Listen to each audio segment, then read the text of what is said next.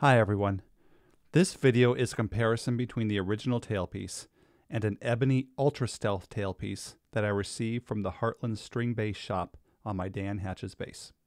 It's always fun experimenting with new gear, and I was curious to hear if there would be any significant differences between the two tailpieces. I ran a series of 7 short playing tests with each tailpiece that I hoped would illuminate any differences in the sound and response of the bass. I wanted to hear how the instrument sounded both arco and pizzicato, as well as in different registers. I did my best to keep everything as consistent as possible, and the recording parameters are exactly the same between the two tests. So here we go.